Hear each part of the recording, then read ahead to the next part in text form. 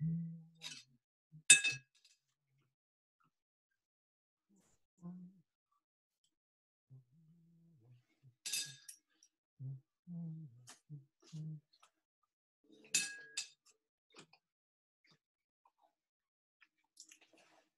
Jan. I'm not hearing you at all. Let me see here.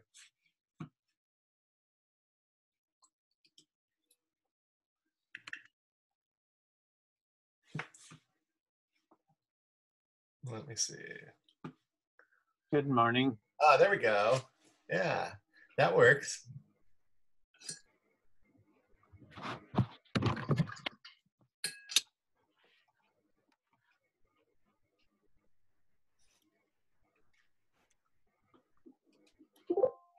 Good morning. Morning, Jan. It works fine. Good. Good morning. Good morning. Morning to you.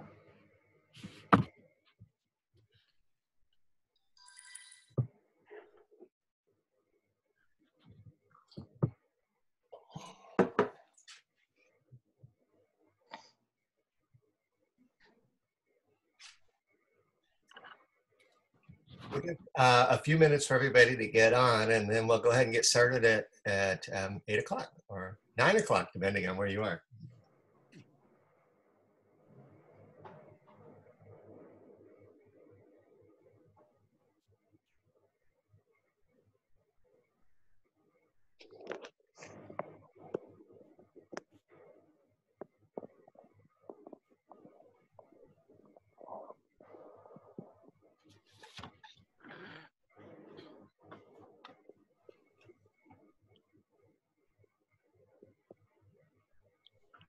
Good morning. This is Fred Hall checking in.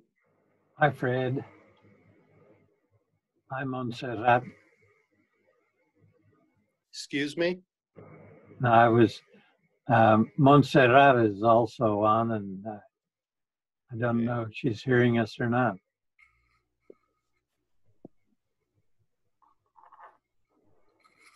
Good morning. Good morning. Morning, Good Chris. morning.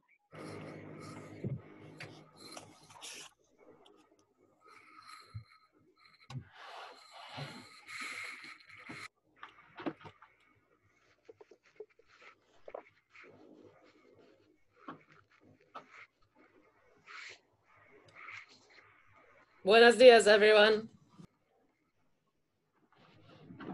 Good morning.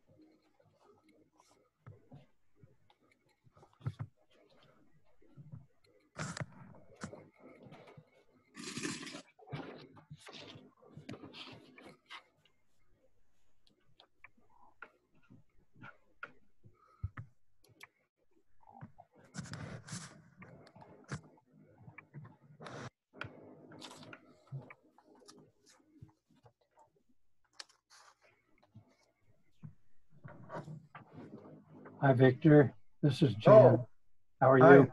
Okay, how are you doing? I'm doing okay.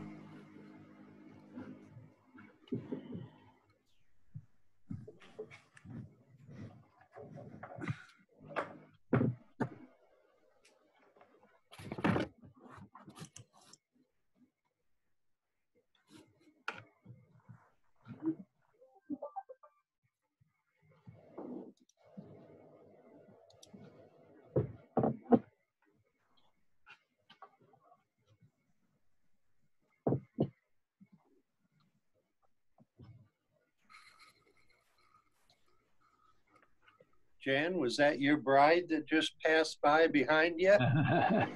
It was. Tell her hello.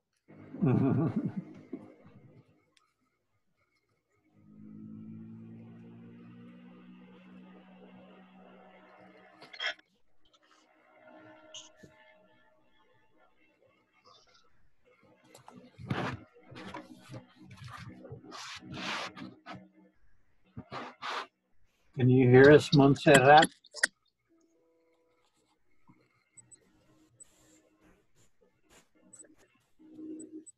Hi, Ruben. Good morning, Jan. Good morning, everyone. Good morning. Good morning, Reagan. Good morning.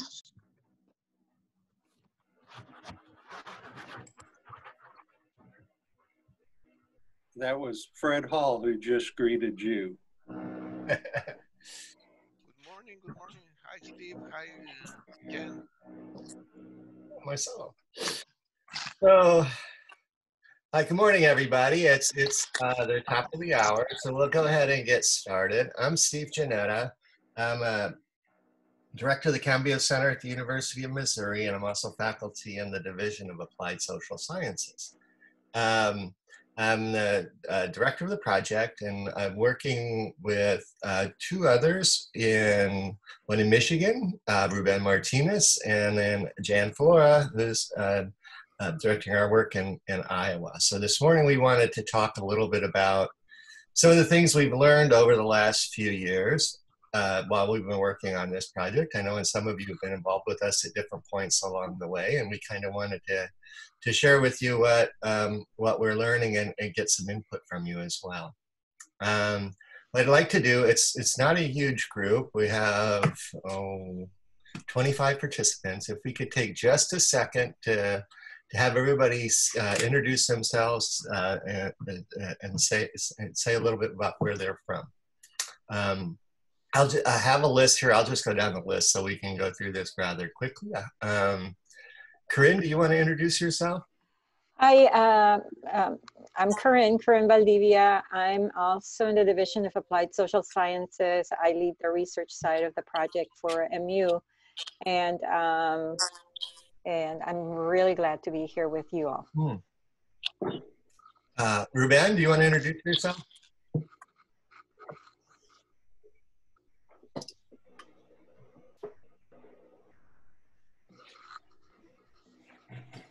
Well, let's go down to Jan. Maybe Ruben stepped aside for a minute. I'm Jan Flora. I'm in Iowa, and I'm the leader on the Iowa portion of the project. Okay. Sorry, I'll jump in now. I muted myself.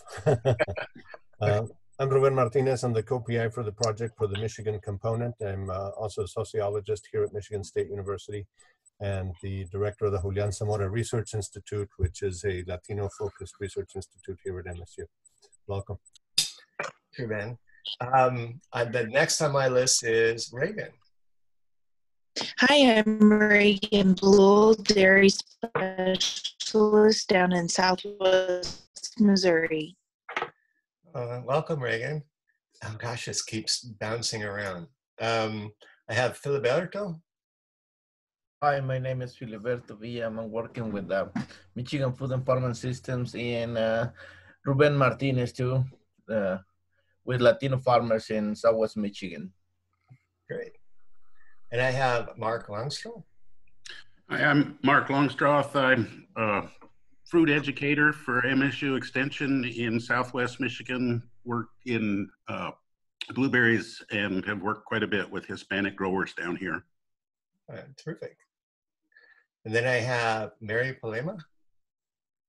Hi, I'm Mary Beth Palema. I'm in Sioux Center, Iowa. I teach at Dordt University and I serve on the Center for Advocacy Service and Assistant Board here in Sioux Center. Welcome. And then Rubido, is that right?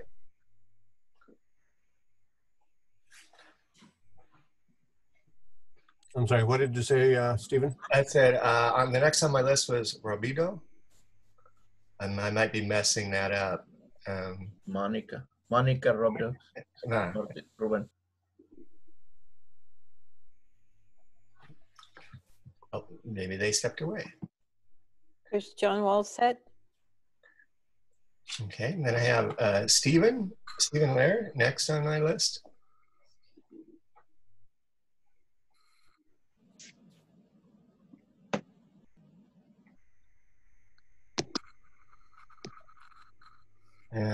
Let's see, Chris Peterson.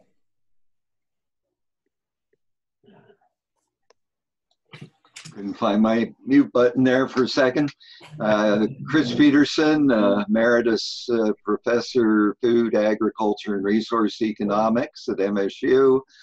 And I founded and ran for many years the MSU Product Center, Food Ag Bio, which is an entrepreneurial assistance organization. Thank you. And the next I have is Florencia. Hi, so I am Florencia Colella. I am with Michigan State University Extension. I cover West Central Michigan, and I am a farm business management educator. I am just joining for the upcoming year, hopefully. Okay. I have Fred Hall. Good morning. I'm Fred Hall. I had the opportunity to work with Jan Flora in a project here in Northwest Iowa. I'm the dairy specialist for 23 counties in Northwest Iowa. I bet you get a lot of miles on your car on that with that big a territory. Yes, I do. I have Jen Silvetti. Is it? This is Jen Silvetti. I'm the director of Michigan Food and Farming Systems. Let me turn my camera on for you. Good morning. Michigan Food and Farming Systems is a statewide nonprofit that connects beginning and underserved farmers to resources. So we work through several farmer networks and function as the conduit to you folks and our friends over at USDA. Great. Jennifer Lutz. Hey, I'm Jennifer Lutz with the University of Missouri Extension. I work in the far southwest three corners, or three counties in the southwest corner of Missouri. And I'm an ag business specialist with economics degree. So that's kind of where I do. Thank you. Let's see, Jessica Claypool. Good morning. This is Jessica Claypool. I'm with Missouri Farm Service Agency, and I handle public affairs and outreach in our state office in Columbia. So thanks for having me. Thank you. John Wolseth. Hi, I'm John Wolseth. I work for Iowa State University Extension. I'm a field specialist working with Latino and immigrant communities here in Iowa, as well as housing issues.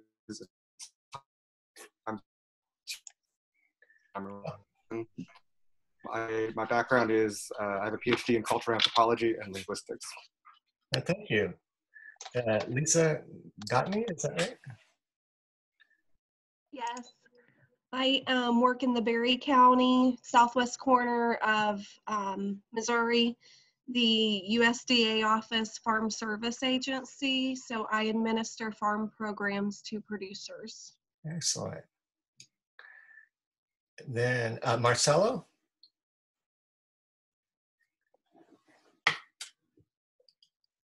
Good morning. This is Marcelo Siles. I work for USDA. I'm developing some programs for Latino farmers in Michigan. Let's see. Maria Rodriguez-Acala. I'm Maria Rodriguez Alcala, and I work for University of Missouri Extension in the Southwest region. Let's see, Montserrat.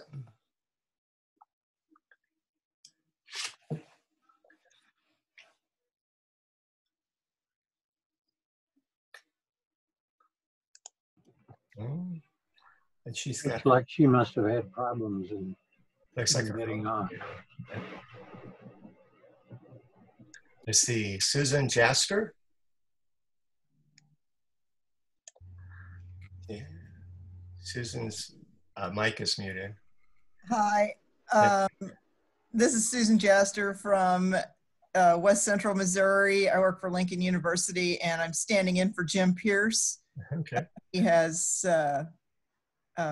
resigned from Lincoln University, so he sent me this link so I could listen in. Thank you. You're welcome. Let's see, I have Russ Neal. Have I had you on yet? Yes, Russ Neal. I'm with the Farm Service Agency, Farm Alone, in southwest corner of Berry County, Missouri. Huh. And I have Tammy Spicer.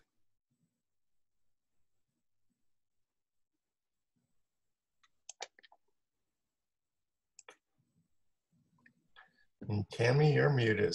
Your mic is muted too.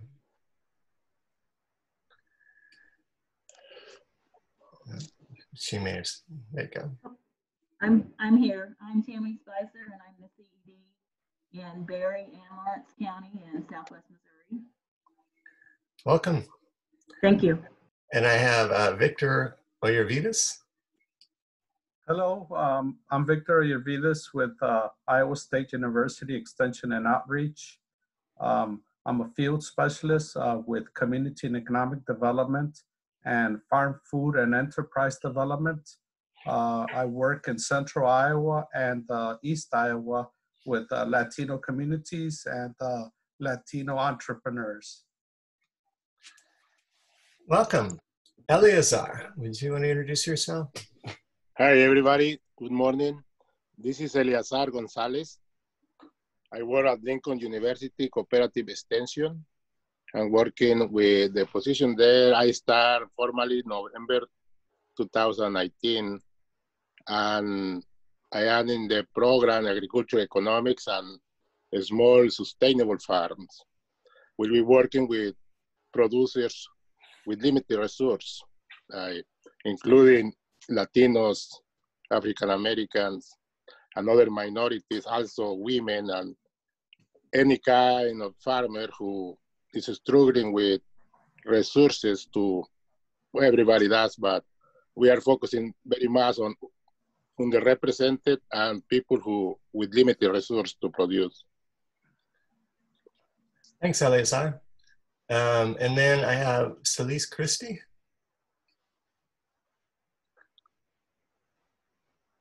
Morning. Hi, everyone. My name is Celise Christie. I work at Practical Farmers of Iowa in Ames, Iowa. And I've been working with Montserrat and others at the office and others also on the call, to see how we can expand our programming to include specific programming for Latinx farmers across Iowa. Wonderful, thank you. So have I missed anybody? If I have, please take a second to introduce yourself. Hi, this is Montserrat. I'm not sure if you guys can hear me, and now I've been able to listen to you. Welcome. Hi. So yeah, just Montserrat Iniguez, Latino outreach contractor with Practical Farmers of Iowa. Anybody else? Okay. Well, I'll go ahead and get started here. Let me put my presentation up here.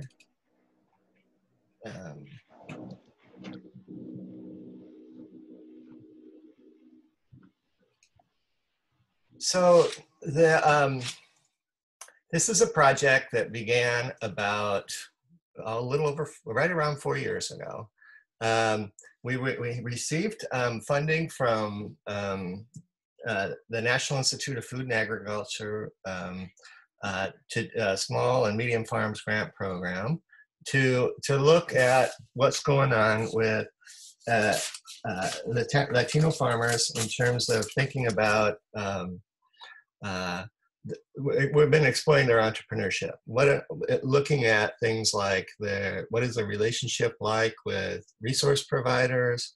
How are they entering farming? What does look like in terms of how their farms are growing and developing?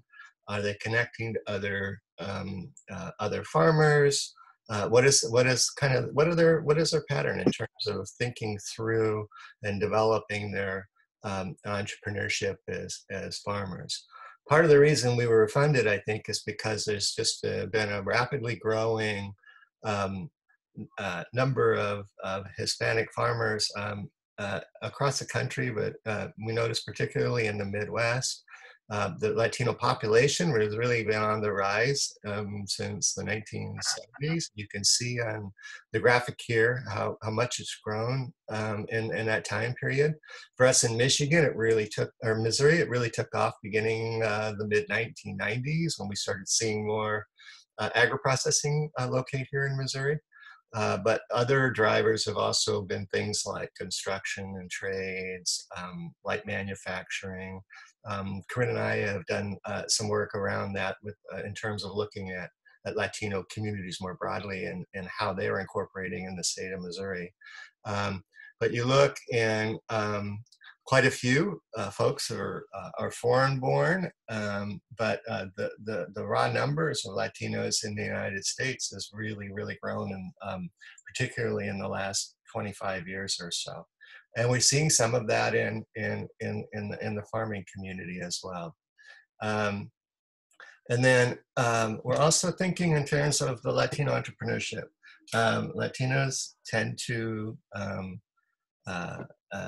be quite entrepreneurial in a number of different ways. And we look at this in terms of fueling business growth. 30% of business owners in the Midwest are Latino. We see a large number of Latino business owners now across the country. And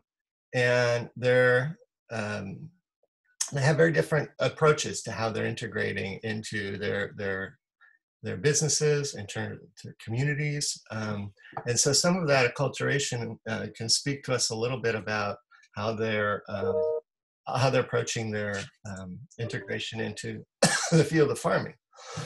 Excuse me. So it's some of the things we were learning as we were putting our proposal together, but also as we were talking to people is some of the things they're interested in is they get into it because it's really something they want to do. And we heard that from quite a few of the farmers. They start out typically trying to grow their assets, things like accumulating land.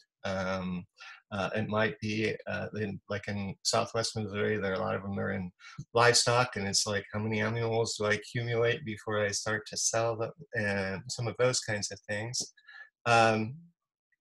They are entering farming at a time when there really aren't a lot of people entering farming. In our part of the country, they're entering mostly pretty small farming and accumulating small pieces of land and kind of cobbling together enough to do some farming on it, although they're probably not making much money on that. And we're finding quite a few differences culturally between farming in terms of how Latinos practice farming and how the industry works. They rarely borrow money, and they typically aren't taking advantage of the resources, particularly government programs that can support their operations. And they're not really engaged that much in things like cooperatives and others. So what we're finding is they're not really connecting much to each other, and they're not connecting much to the resources and available to them that other farmers typically are taking advantage of. There is, we see, looking at, we haven't incorporated the new census in that, but the trends in terms of farming and farmland is there's less land in farming historically. And then we're seeing more an increase in the number of producers. And if you look at Iowa, Michigan, and Missouri, the total number of producers has really kind of gone up. And then the project itself. So our approach to this was to think in terms of how these farmers, what they look like on a continuum. What is their capacity? Do they have low capacity for farming here or high capacity? Some of the immigrant farmers they might have farming from where they came from might be quite different than what it is in the places they've moved to, even though some of these places look similar to where they come from. And so what is their capacity in terms of being able to do this production farming? And then the type of livelihoods are they, how diversified are their livelihoods? And we're kind of looking at that in terms of, in the upper left quadrant, it's this idea they don't have a lot of capacity for farming, but they have a quite diversified livelihood. In the upper right, they have both a high capacity and diversity. In the lower left is low capacity and low diversity of livelihood diversity. And in the lower right is high farming and non-diversified livelihoods. That was our initial framework in terms of thinking about how we wanted to take a look at who these farmers were. And this is another way to look at it. And in terms of thinking about the kinds of farmers, and in our data, we're starting to see, we started to see some of these patterns in our data. So in terms of operationalizing a model, how do we think about what this looks like and how it works? We use the community capitals model, and we looked at the social capital, which is the networks of farming, the human capital, which is their capacities, their abilities to capitalize on their experiences and their education. The extent which the financial capital is in terms of how do they raise capital to grow their operations. The natural capital is the extent to which they use their land and resources, their management practices, those kinds of things. The political capital is how engaged are they in their communities? Are they participating in organizations and then are they participating in their local communities? The built capital is the value of their physical assets, and then the cultural capital is the extent to which they're operating, their ability to operate in the dominant culture. In this case, thinking in terms of how do they operate as farmers in the farming culture. And so I'm going to talk a little bit about what we saw, some of the descriptive statistics and what we saw in some survey work that we've been doing. Ruben is going to follow up and talk a little bit about some of the qualitative stuff in terms of some of the focus groups we did, both with resource providers and with farmers. And then Jan is going to talk a little bit about what we did in Iowa in terms of they were working mostly with farm workers that might be thinking about going into farming. And Ruben and I were both looking at farmers. In Missouri, most of our farmers are fairly new entries to farmers within the last 10 years and are mostly small. There's a few larger farmers, but mostly they're small producers. And in Michigan, they were a little more established and some of the producers a little bit larger, so we could get a broader picture of that. In this presentation, I'll just be going through kind of what we saw in Missouri. The next webinar we're going to do is really kind of looking across the states and what some of the patterns are in the data in terms of what it means in terms of understanding how some of the motivations for the farming, some of the how some of the networks are working, and then based in our data. What we're doing today is just kind of present a snapshot, more of a picture of what we learned. And so in this particular side, you can see that while most of our farmers are new, a little over a third, were still have been at it for 10 years or more. And then most of the farmers were male, although there were nearly 13% female. Many of the farmers are in that middle productive age between 35 and 54. So we're not as old generally as as most farmers are in Missouri. Our educational attainment is roughly a little over half have high school education or more. Only 2% are part of a farmers cooperative, and only about 7% are part of a farming organization. So they're not really connecting to some of those resource and advocacy groups that other farmers typically belong to. Some of them, but not many, are connecting to each other in terms of getting the support and that they need, in terms of sharing what they're learning about their practice. In terms of how they trust each other. You look here, we had two questions. One was focused on the non-Latino farmer, and one was focused on the Latino farmer. And we look at our, the numbers are actually quite similar. They do trust non-Latino farmers, some a little bit more, but it's very similar in terms of that. But there is some trust towards other farmers.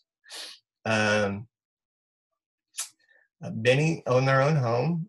They have a computer, and they have a savings or checking account. And about half had a household income of greater than $60,000. But most of that was not in farming. Financial capital, in terms of their agriculture sales, and chicken was the largest, although that's kind of skewed a little bit because we had one chicken producer that produced a lot of chicken. So it tended to squeeze out quite a few of the others. But you can see that there's quite a diversity of the things that these farmers were producing and selling, and this was in 2017 sales. And then the earnings from farming is a quarter of them earned more than $22,000 in agricultural products sold in 2017. But most of them were earning small amounts of money from that, and which kind of tells us that they were many of these farmers are still mostly in an asset accumulation kind of mode in terms of the development of their farming practices. We had a series of questions in terms of who they would go to in certain situations, and if they're going to buy land. We were seeing that quite a few are more likely to do that through family and friends. So you don't see as much of them using things like real estate brokers and those kinds of things that many others might. In terms of their political capital, they just don't go to many meetings. They're not that involved in political organizations, so typically their voice isn't heard very much in terms of local decision making. And so we had a series of questions on acculturation based on language use, where they get their information in terms of the media, and I forget the third one, but it's all about their connection to their language. So about less than 2% were Anglo-acculturated, meaning that they operate well in English, English only. 48% are bicultural, which means they operate well in English and in Spanish. And then another 48% are Latino acculturated, meaning they operate primarily in Spanish. And we didn't find many that were marginalized, but by definition, it's a really difficult group to connect to in a research project. Community climate. This is kind of their perception of where they are. This is a scale we developed in another project a few years ago. And there's 3 pieces to it. One is perceived experiences with discrimination, perceived language ability pressures, and then perceived negative community climate issues. And so this was on so the scale was they didn't really in terms of perceived experience with discrimination, at 2.2 was kind of moderate. Language ability pressures were a little higher, and then the climate perception of the community climate was a little bit higher than that. So in terms of thinking about some of the descriptive statistics and what we've been seeing in Missouri, we have about 1,400 farmers here, roughly about 2% of our farmers. So it's not a real important group in terms of their output and the production, but it's an important group in that it's growing really quickly. And it's one of it's our fastest growing source of new farmers. The farms typically are very small, but do tend to mirror small farmers overall, thinking in terms of farming as a side enterprise. They aren't connected well to mainstream practice of farming or political, but they do tend to be more acculturated than the general Hispanic population. And so part of our findings were kind of what we thought we would find in terms of them really needing to build more bridges within the practice of mainstream farming. Ruben, do you ready to talk a little bit about some of the qualitative data? I am. So if you will unshare your thing, I will see if I can share mine. I'm a disabled screen sharing person. So let me do this. I need to give you permission to do that. Let's see. Okay, now you should have it.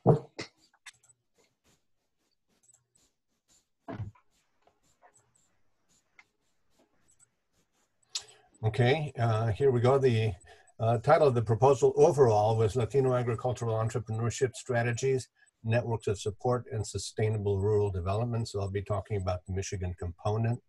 I don't know if you can see that better if I do the full slideshow. Let me try the full slideshow and see how that works for you.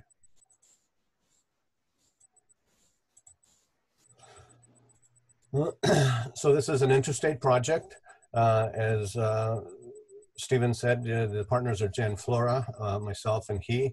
And what we wanted to do was to assess the assets and barriers that these farmers experience in improving their livelihood options. The livelihood component really comes from Corinne, who emphasizes that in her research. We also wanted to provide educational opportunities for extension personnel and the other service providers who are out there to learn about the challenges and social capitals of Latino farmer entrepreneurial activities. And lastly, we want to develop a quick assessment tool for service providers to use when they begin to work with Latino farmers. And I've been talking with Chris Peterson on this. It's been very helpful in some of the ideas that he's provided. So the sites were Missouri, Michigan, and Iowa, as Stephen mentioned, mainly small farmers in Missouri. Here in Michigan, we have a mix of beginning and established farmers.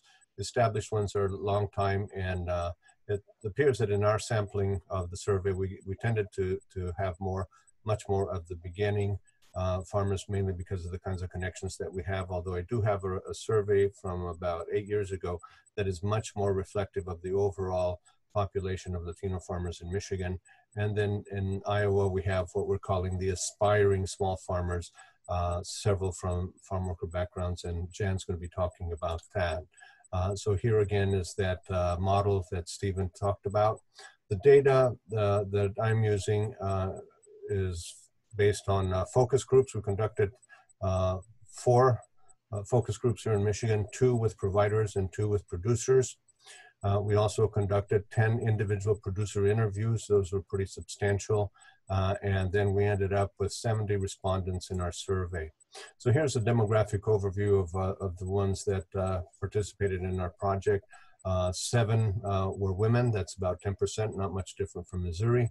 The modal age, if you will, is 55 to 64. We're just slightly under the mean age of white farmers, not only in Michigan, but across the country.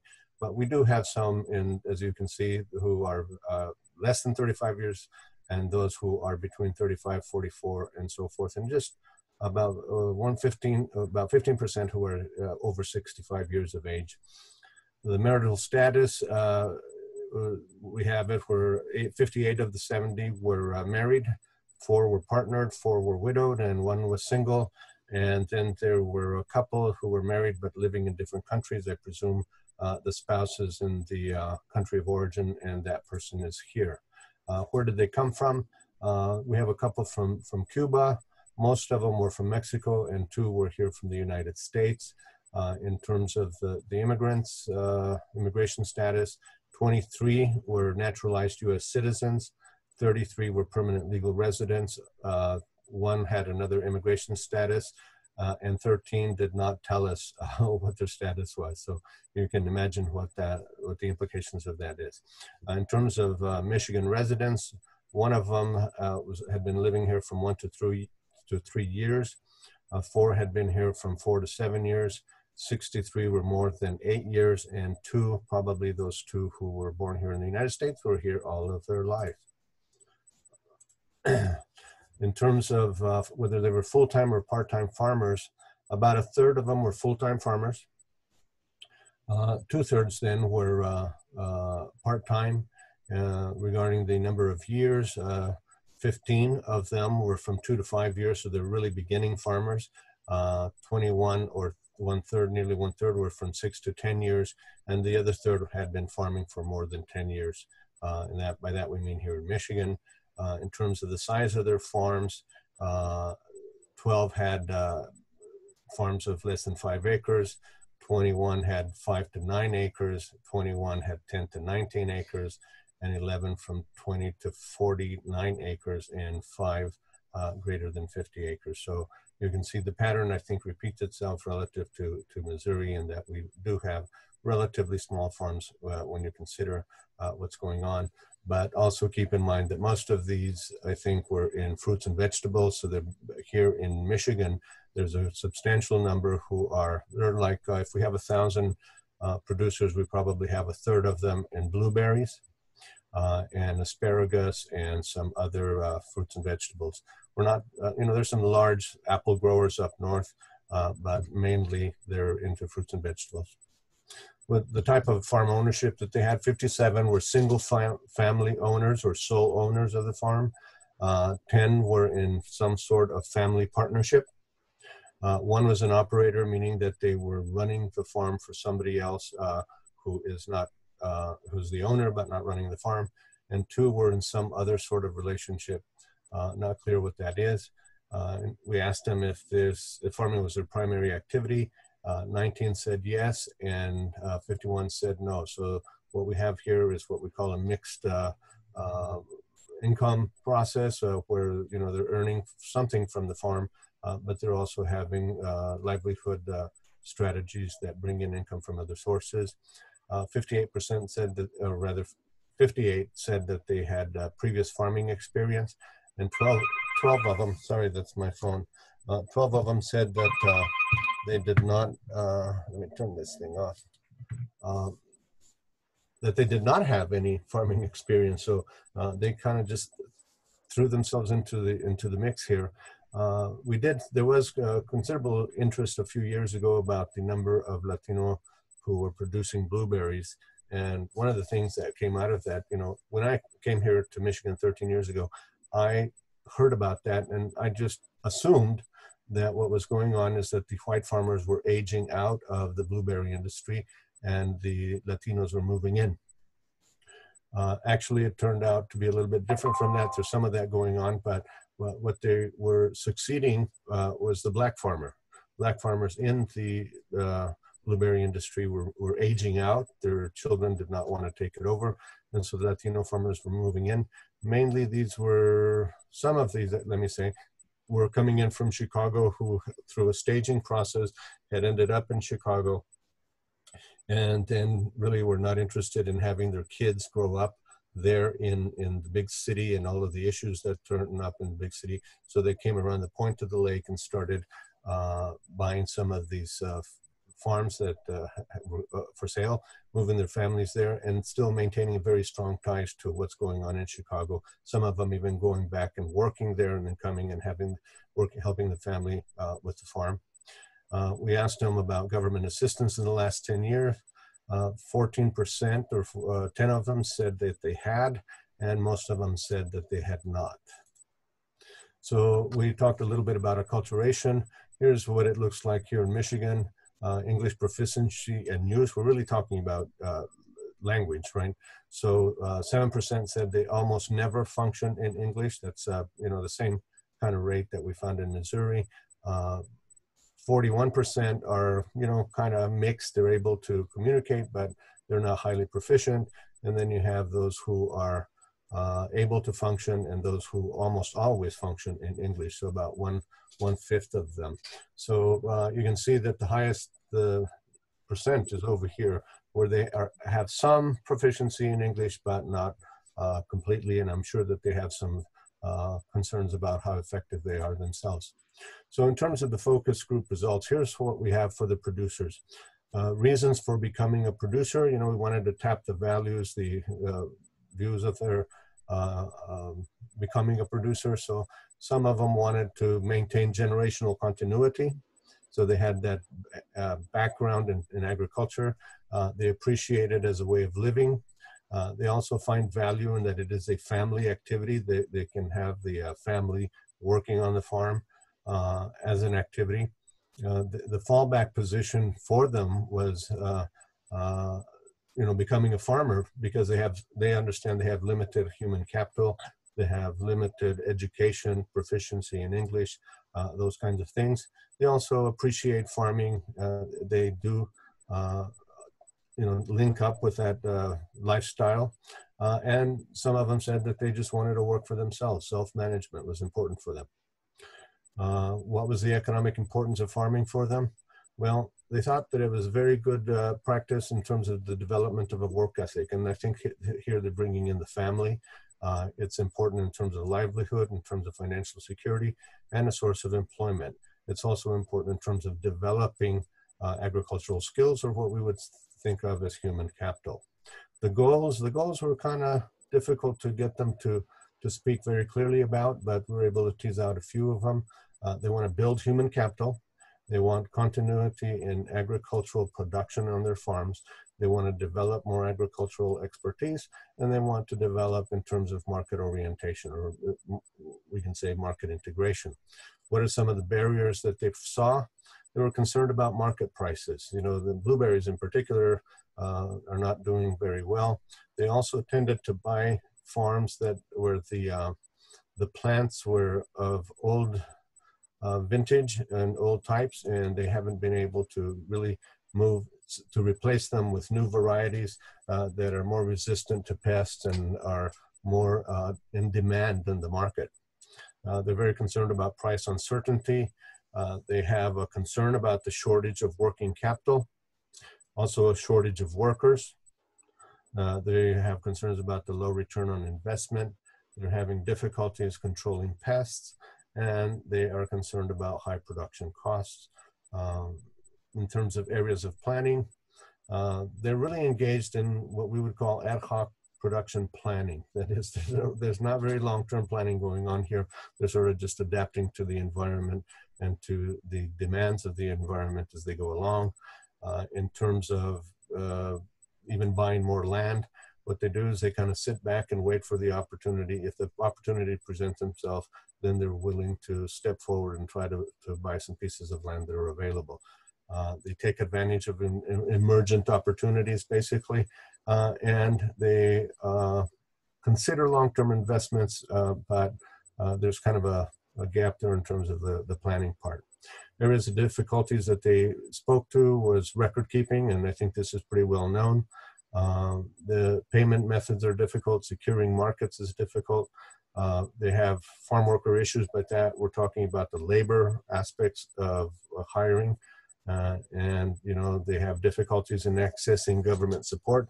They did want government support, but they simply aren't positioned in terms of record keeping and language and so on to be able to access that. They want to access production knowledge, and they want to be able to more effectively address issues of pest control. In terms of what service providers have to say about Latino producers, they work with them. in terms of, relating with Latino farmers, they recognize that they have to build trust. One of the things about the Latino culture is that it is a personal-oriented culture, or person-oriented culture. That is, that you got to get to know the person before and develop a relationship with them before you can, get down to business, so to speak. So just as an example, let me tell you about what happened to American business people when they first started developing relationships with businesses in Japan. They show up, they are welcomed, they are invited to a dinner. There's a group dinner going on. There's some, preliminary comments made here and there. And then the Americans wanted to get down to business, to start talking business. And we're told, no, here tonight we're going to get to know each other. We're going to enjoy a good dinner. And tomorrow we're going to get down to business. So there's a big difference between traditional cultures, which are person-based, and what I call Western culture, which is task-oriented. And so Western culture representatives are always very interested in getting down to business, and so they have to learn to be able to develop this relationship with persons before moving on. It also requires a time investment if you want to build relationships. They recognize that there are some cultural differences and spoke about maybe some frustrations there. They recognize there are language barriers, and even if you're able to have some superficial conversation in English, you never really know what the interpretation or the comprehension is that's going on the other side in terms of who's decoding what you're saying. They recognize Latino farmers are very willing to adapt to changes, and they use other Latinos and community partners as brokers to work with the Latino farmers because they don't always have those ties to those farmers directly. Some of the challenges for the service providers is, they have to shift over to see outreach as a relational process as part of that, getting to know the person. They have to address the frustrations that they have with the language barriers. They lack Spanish language materials. They're concerned that they don't really understand Latino culture. And they are concerned about having the capacity to actually provide services and about having to, sustain communications. What do they perceive challenges on the part of Latino farmers? Planning. They don't see them doing the same sort of planning that they're accustomed to in the Anglo-American culture. They recognize that they do not understand government programs very well. And let me see here, I'm getting this thing blocked by the part on the right side where I see all of you, but I can't see my slide. So understanding food safety is a concern. They need to, get a handle on that. They have challenges in terms of accessing financial capital. They have credit history problems, whether it's, not having sustained relations with banks or other financial entities. They recognize that they continue to have language barriers. They need to develop effective record keeping. And it was also said that they needed to address habitat management issues. Let me get back to my full slide. So just a few things. The Community Capitals Framework. I won't say a whole lot about this because Jan Flora, who is one of the co-PIs, the one for Iowa, is one of the gurus in this field. But he's the one that helped us apply this model. So as Stephen said, it's built capital, financial capital, natural capital, political capital, cultural capital, social capital, and human capital. So I don't know if John's going to speak more about that, but I just wanted to give him a shout out on that one. In terms of social capital, are these, the folks here in Michigan, are they members of farming organizations? The no, which is orange, you can see 93% of them are not members. In terms of bridging capital, that is developing connections with people outside their own group in the agricultural arena, you can see that most of them have, somewhat limited connections to organizations outside of them. So basically they're divided into fifths, ranging from those who are high and those who are low, and have everything in between.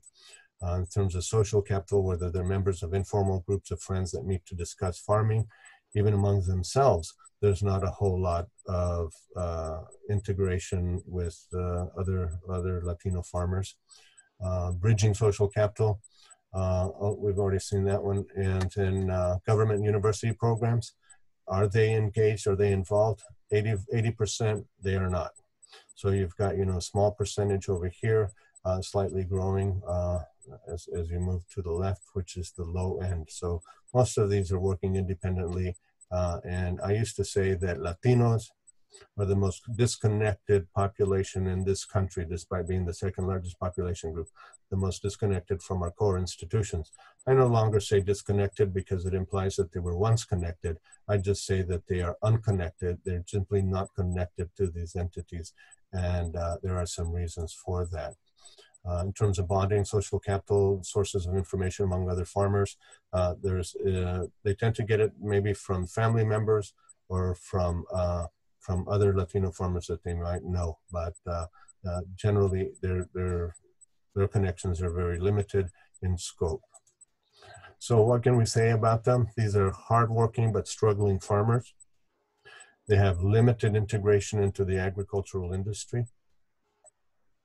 They're independent from sector organizations, which means that more integration needs to go on.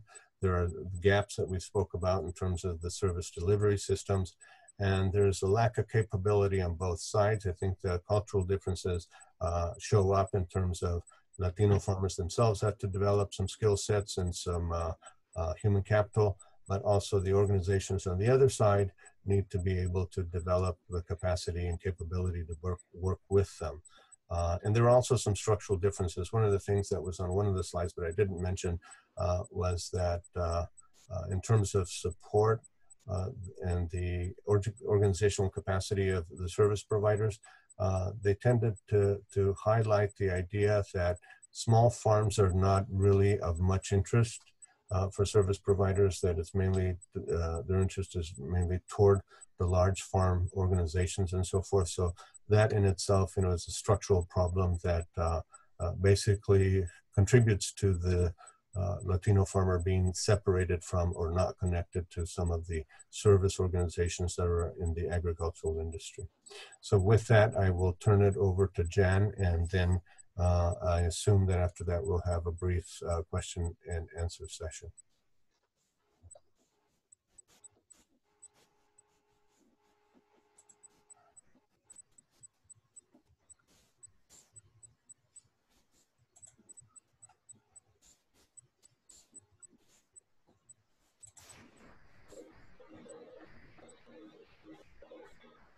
Okay.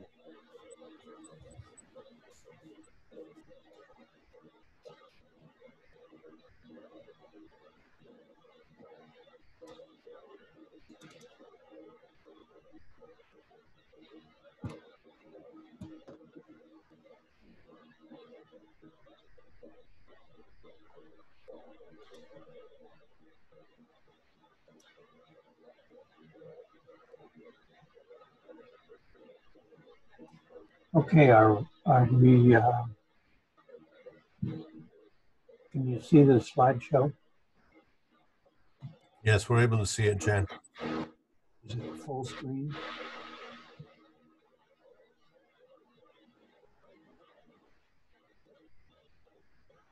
On my screen, it doesn't show up as being full screen, Jen. It is full screen.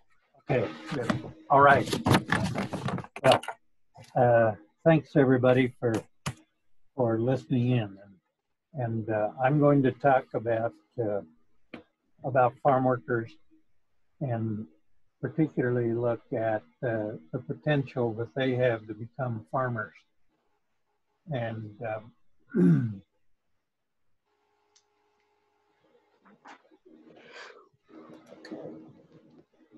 all right, we chose Sioux County because it's a unique county in Iowa. It has it is the first county in hog, dairy, egg, fed cattle, and sheep production. So as you can see, the Dutch farmers who settled the area in the late 19th century have chosen to increase the intensity of their operations by engaging in livestock production, and that has then resulted in the need for labor, which previously was provided by their families. And beginning after the turn of the 21st century, Latinos were being hired, immigrants by and large, were being hired to take those kinds of jobs.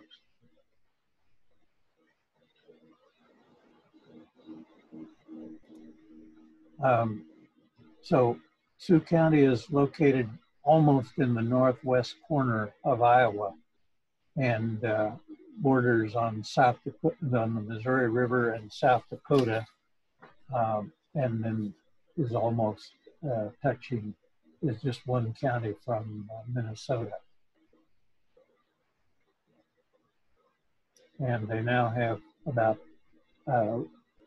close to 11% of their population that is Latino.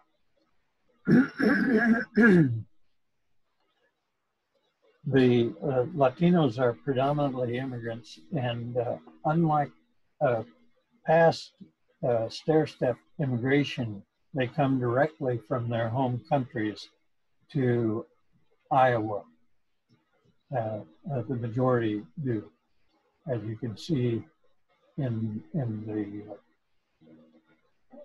pie chart.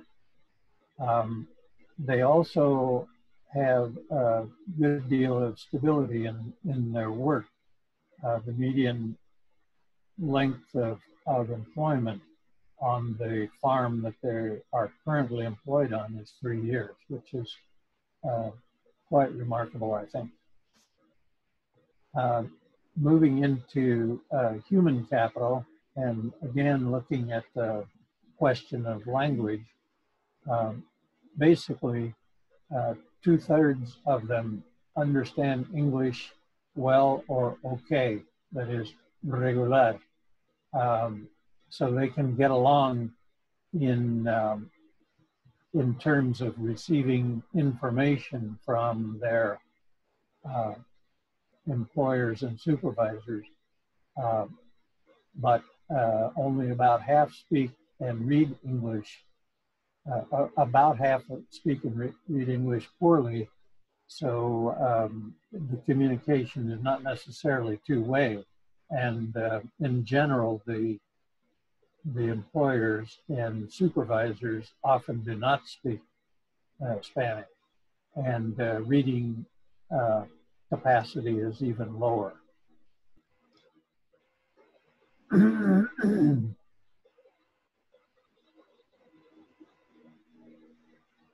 Okay.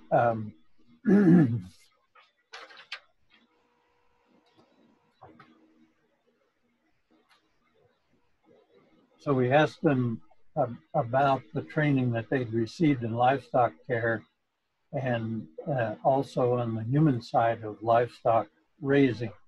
And there was a good deal of interest in gaining more capacity to do their jobs well. We asked whether their training was in English or Spanish, whether they would like more training in specific areas, or if they were interested if they were not interested in more training in those areas. And what we found was that most training does occur in Spanish. We don't know whether it's done by native Spanish speakers or not. It appears that there are instances in which training is conducted in English, but from the language capacity, we know that some are not fully understanding that training. The greatest demands are for animal welfare training, animal nutrition, and animal feeding, in that order. And apparently the greatest deficit in Spanish-speaking trainers is in animal welfare.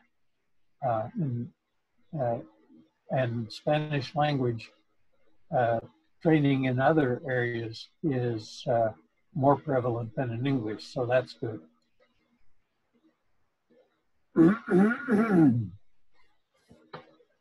Financial literacy and human relations show the greatest demand on the human side of livestock raising for training. Worker safety and human relations are the most frequent subjects of training.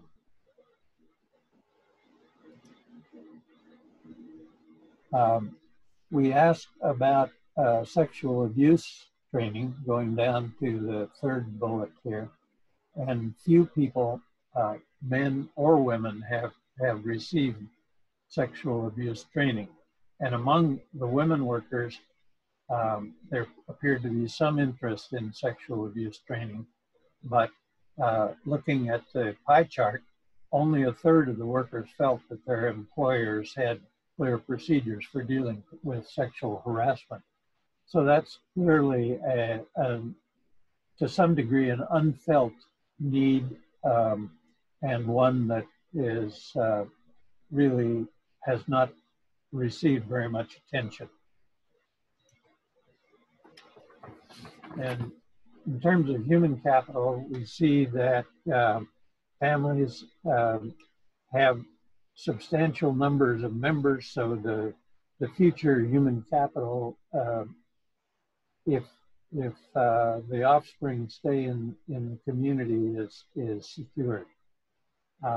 The amount of time that people work, and our opportunity sample was biased toward dairy workers, and you'll see that the vast majority of workers work 10 to 12 hours a day. A regular shift in the dairy work is a 12-hour shift. And then if you look at the last pie chart, you'll see that a very high proportion of people work between more than 5 days a week, and 7 in general in the dairy industry. They have 1 day off every 2 weeks, so they work 6.5 to 7 days a week.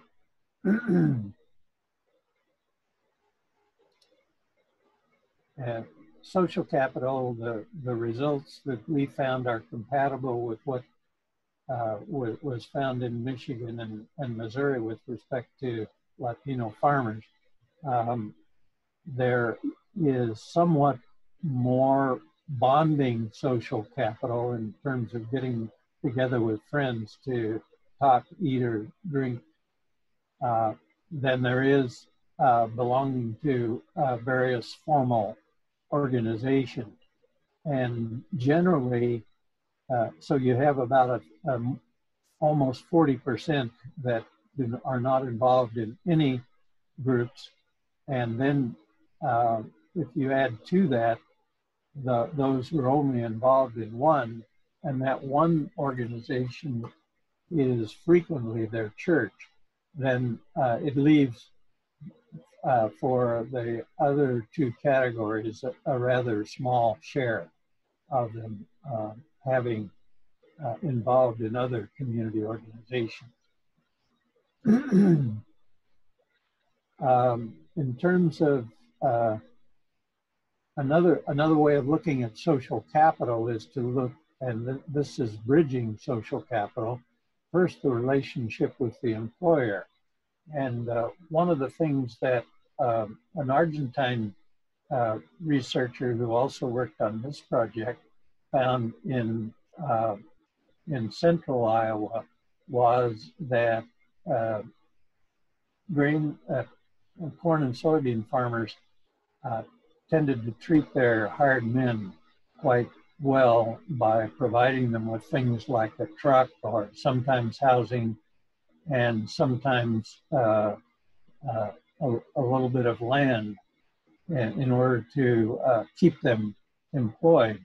But you don't see that sort of thing with the farm workers who are working in the livestock areas. So very rarely did the employer provide animals or a site for the animals to eat and graze. And they were more frequently provided them with in-kind produce.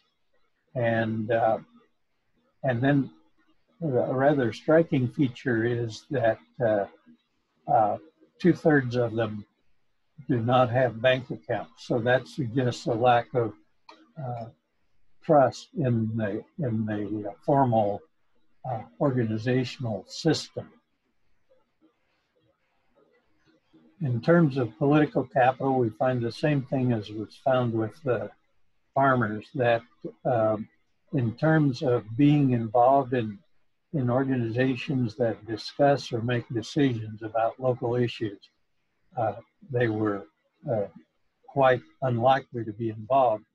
And it's not surprising, given the numbers of hours that people work, that they simply wouldn't have time for that. But there are also various cultural and organizational barriers to that as well. In terms of built capital, rather than talking about land, we'll talk about housing for farm workers. And half of them live in houses, and then another quarter in apartments, and the last quarter in trailers. And of those, that small share who actually own their own homes, they're more likely to be owners. I'm sorry, they're more likely to have their house paid off than to still have a mortgage. So folks are pretty conservative in terms of their economic activities. In terms of cultural capital, one of the things that the vast majority are either from Mexico or Central America, and those cultural differences form barriers to interaction between Anglo and Latino immigrants. But there are signs that in Sioux County those differences are beginning to be seen as ways of making linkages. And for the past 2 or 3 years, there has been a Latino festival, summer festival in Orange City, which brings lots of Latinos and Anglos together. Another aspect of cultural capital is a strong emphasis on family. And that resonates very well with the Anglo population to a large degree because of those common roots that they have going back more than a century from their having the common Dutch origin. So it allows at least the potential for greater ties between the two groups because of their familism. With respect to financial capital, if we look at the kinds of wages that the farm workers get, those are not minimum wage jobs, but they're also not living wage jobs either. So the average hourly wage is somewhere in the realm of between $13 and $14, which, because people work so many hours, translates into earnings from farm work in the mid $30,000 per year. level. So the last question that I want to address then, is there a pathway from farm worker to farmer? And we see that a substantial majority have an interest in operating a farm. Most of them come from rural areas. They have a strong relationships with livestock. They do a good job of caring for livestock.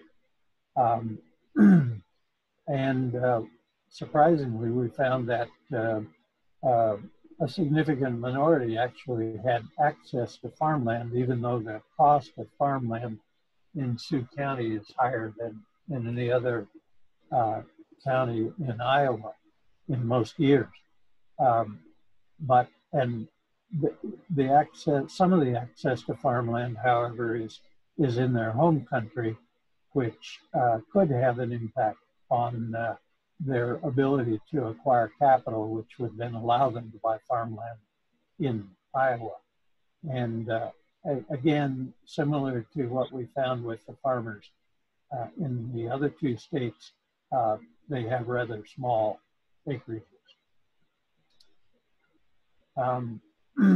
So another question is, are people able to get loans which they might use for, say, purchase of land or equipment to get involved in farming? What I thought was particularly interesting is that the more formal sources of loans, your employer and a bank, even though most of them are not banked, is more important than various kinds of informal types of credit, including credit from relatives or payday lenders. So again, we see that conservative orientation financially, that is so important. But in the end, about half of the farmers who were interested in owning, in becoming farmers, indicated that they expected to operate their own farm in 5 years from now, which I think may be a little bit overly optimistic, but it's interesting that there really is that strong interest, and there are some openings for them to actually act on that desire. I think the real barrier is the lack of support from employers in helping them get involved in directly in farming. And one has to question somewhat the kind of training and learning that they have on these industrial livestock farms, and the applicability that will then have to their if they were to become farmers. And then the last point that I've wanted to mention very briefly is that there are a lot of external factors that impinge on these farm workers that prevent them from moving, say, into farming or scaling the economic ladder. And perhaps one of the most important is that farm workers and domestic workers were left out of the National Labor Relations Act of 1938, which had a significant racial overtones. And it's still an issue. So that means that if you work 12 hours a day, you do not get overtime pay, and there are no limits to the amount of time that you work, and no safety inspections, etc. So then there's also little time for family and community life because people do work so much, and then many families contain undocumented individuals we surmise that at least 40% of the farm workers we interviewed were probably undocumented. I suspect it's higher. And in the focus groups, men and women agreed that being undocumented was probably their top problem that they had. And then lastly, housing and transportation issues are intertwined. Housing is quite expensive in the two largest towns in Sioux County, Orange City and Sioux Center.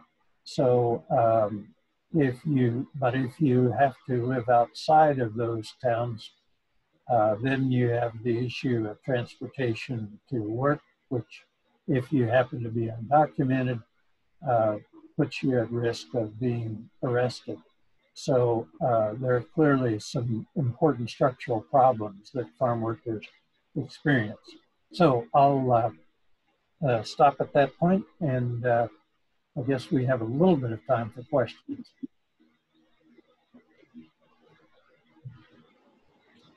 We got the name anyway.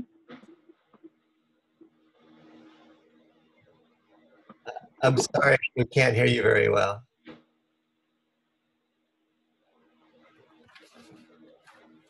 Well, I'd say all three of those pretty much mirror my experience working with Hispanics for 27 years, that they tend to clump in groups. They don't tend to come to meetings unless they're done especially for them. And they don't have an awful lot of financials and really don't want to share any financials.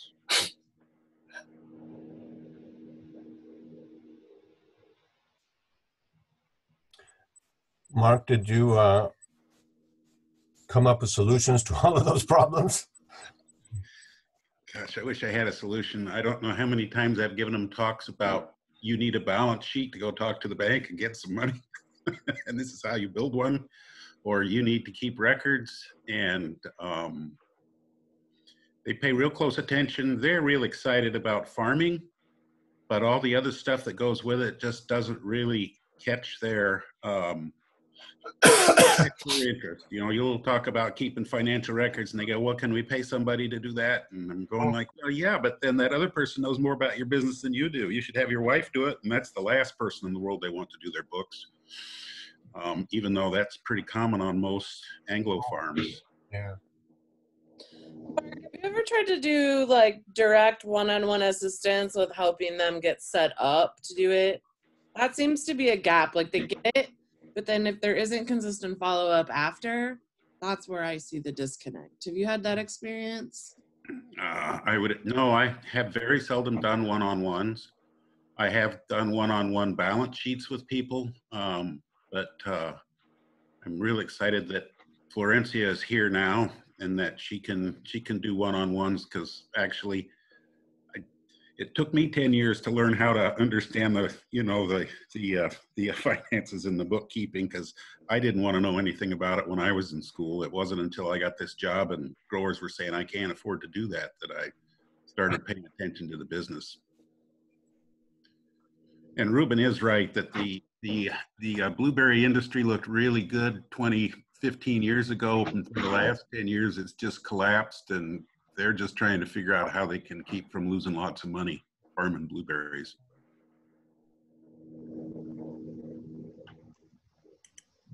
In Michigan, I can do one-on-ones with farmers. So if you have anyone and you want to send them my way, I'd be happy to help. That's awesome. We're really excited to have you, Florencia. One of the things that we're doing here in Michigan too is that we've designed a 2-course sequence of farm management that's bilingual, bicultural, targeting Latino farmers. And Marcelo, you want to speak just a minute or two about the motivation? Because one of the things that you've been emphasizing is the financial aspects and the balance sheets. And tell us how they're picking that up.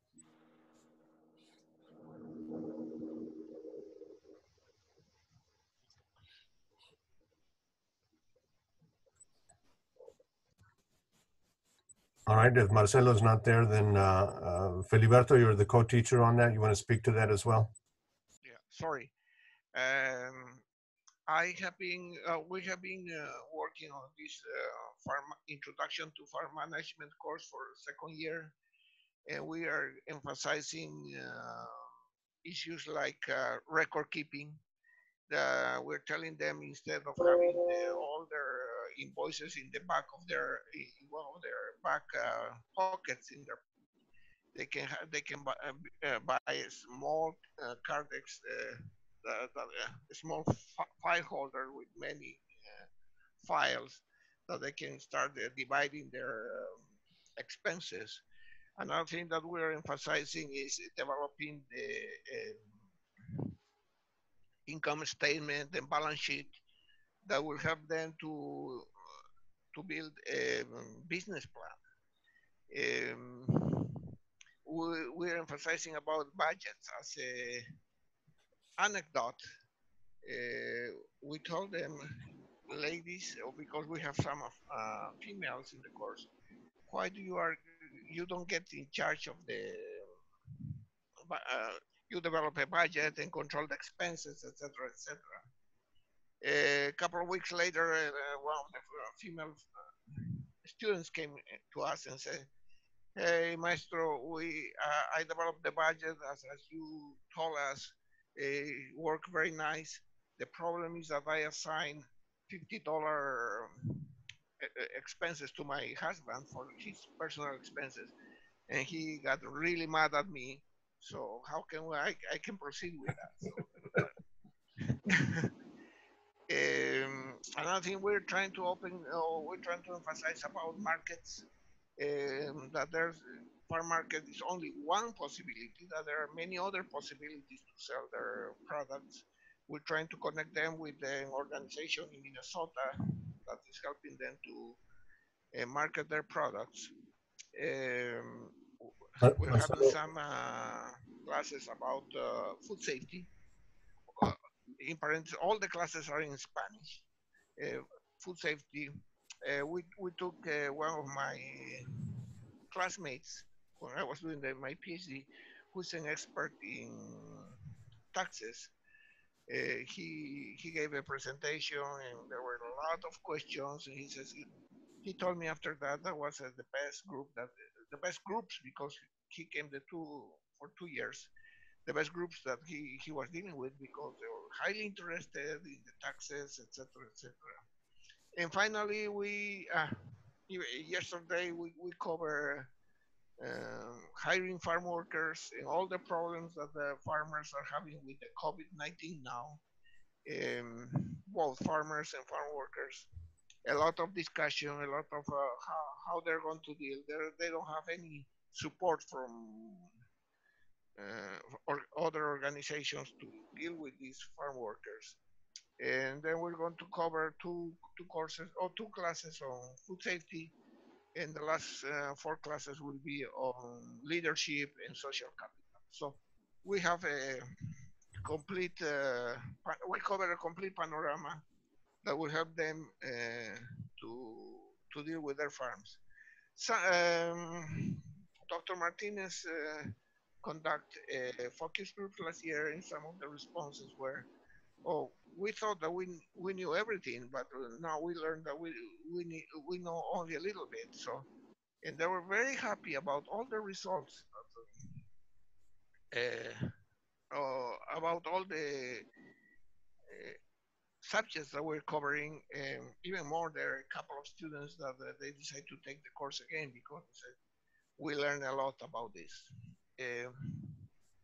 Let's see how it goes. Now, as Mark says, there's a lot of problems with the blueberry sector, and there's a lot of pressure.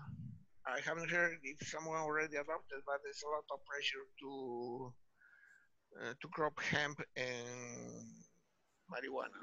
I don't know. I haven't seen anything. Filiberto, did you see someone already moving to that area? Nah, not much.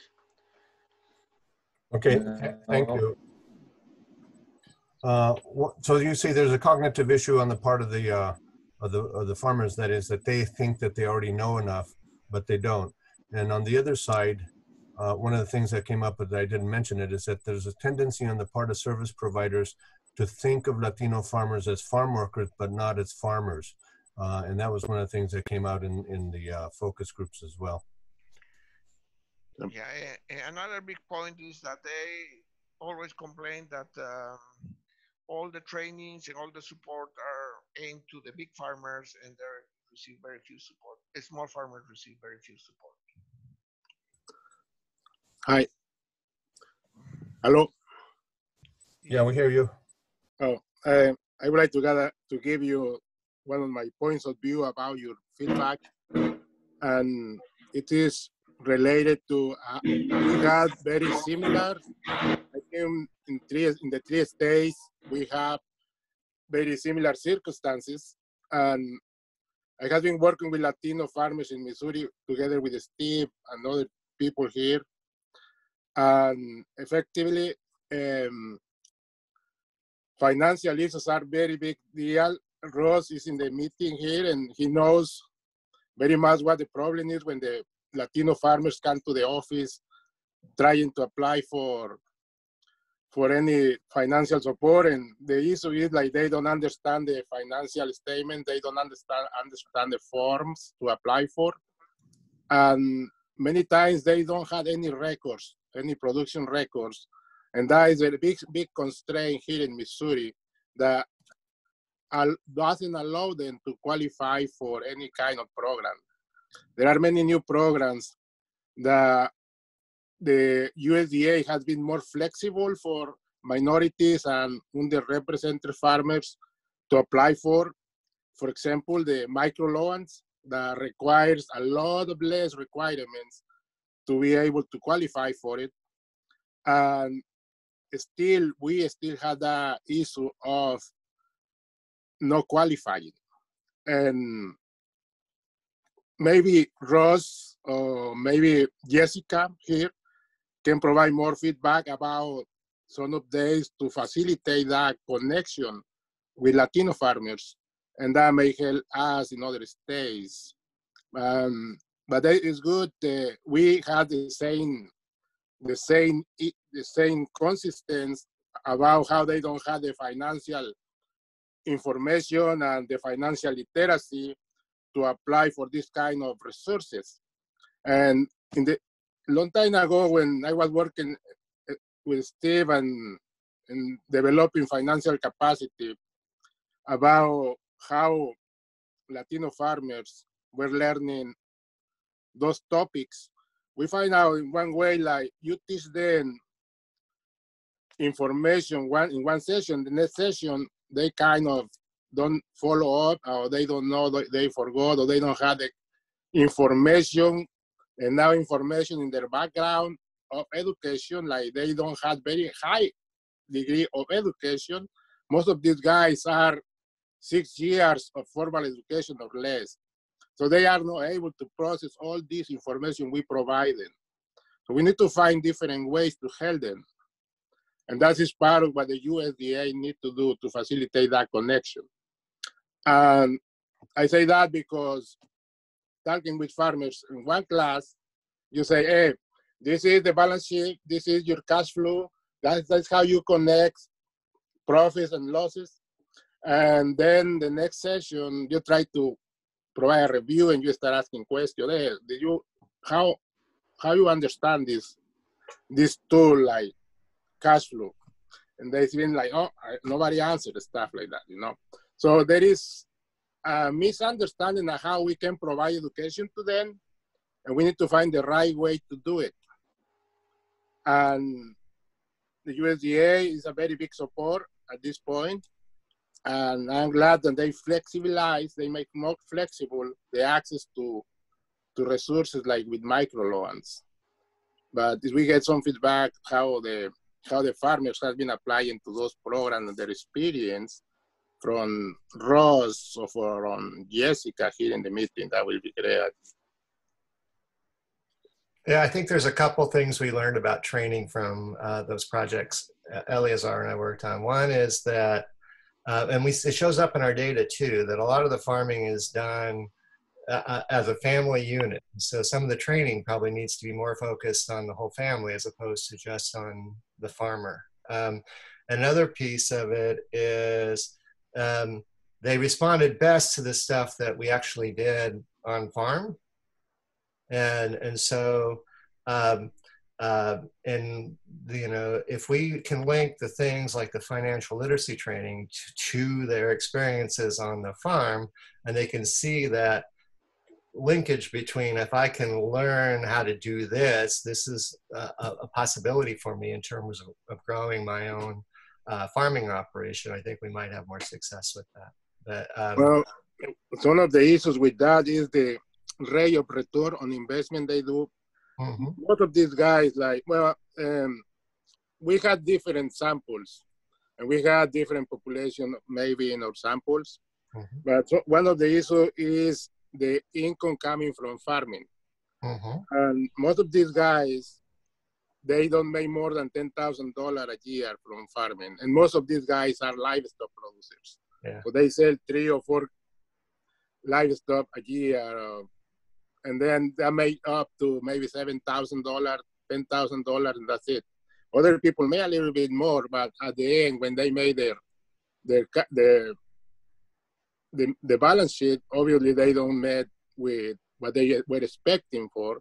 So one of the issues will be like they don't feel the motivation to do it in a long stem because they don't see a high rate of return, and that is one of the issues we are also working on it.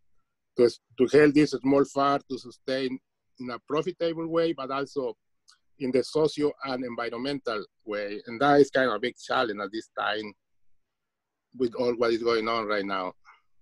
Yeah, most of the farmers we interviewed weren't making any money at it. But when we look at their goals and where they'd like to go with their farming, that tends to be something they would like to see happen more. And the reality is if they're going to make more money on it, they're going to have to learn how to do the books, and they're going to have to think more aggressively about their relationships and the resources they access to help develop their farming operations. And so part of the training thing is really figuring out how do you connect their motivations to the development of their capacity to do those things. Stephen, shall we talk about next steps? We've run out of time here. And sure. We have 2 more webinars planned. We have one tentatively set for I believe it's the 1st of May at 11 o'clock. And then the second one would be 2 weeks later, also at 11 o'clock. Central would be noon Eastern.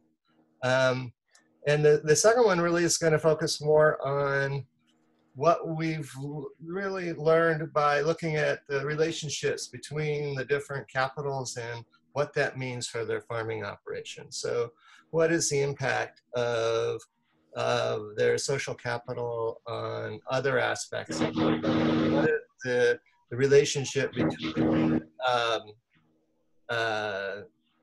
their acculturation, the income they're generating, and those kinds of things. And so we've been doing some work with that, and there's some really interesting things there that we want to explore with you a little bit. And then the last session is really looking at those tools we've been developing out of this research, making what we're learning and the development of that simple assessment tool that folks can use to really figure out where farmers are. They really kind of in that we're not making any money, but we're trying to collect resources to grow our operation, or maybe we're making a little bit of money, but we really kind of wanted to move to a higher level, or maybe we're a more mature operation and we're kind of looking at sustaining what we want to do. And so we're developing a tool to kind of help assess where those are and then think about the kinds of support they might need in order to go where they want to go from there. And that'll be that last day. Jan. This is Jan. I think we're planning on Thursday. Yes, Thursdays. So that would be the 30th of April and the 14th of May. Okay. Thanks, Jan. So the 14th of May and the 30th of April, 11 Central Time and noon Eastern.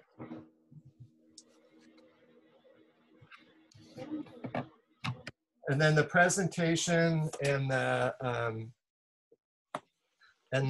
recording of the session will be available.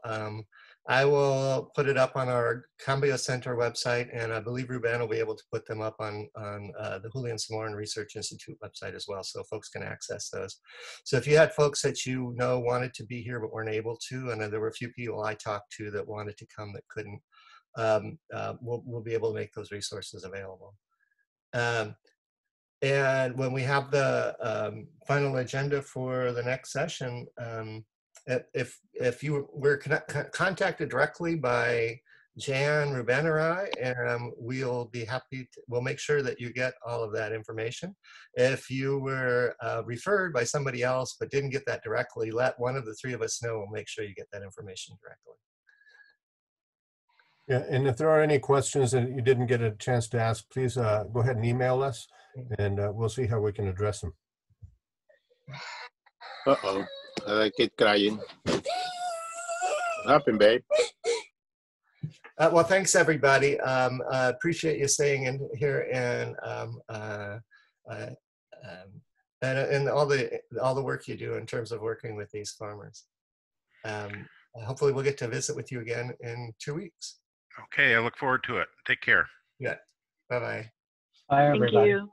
Thank you, everyone. It was a pleasure. Bye.